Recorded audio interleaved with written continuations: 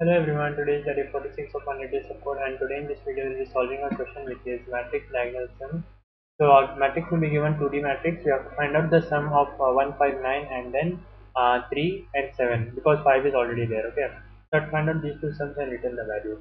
What we will be doing will be returning the value directly here by using this function, which will be starting from the top left corner to the bottom right corner, and each time we'll be adding the values which are present here and including the I values. Okay, and whenever we get a 0 we'll be skipping that value because 0 is not added, and whenever we get another value we'll be adding that. Okay, and by doing this we'll be obtaining the final sum which will be stored in S and that will be returned. Okay, so let's try to run this program and see.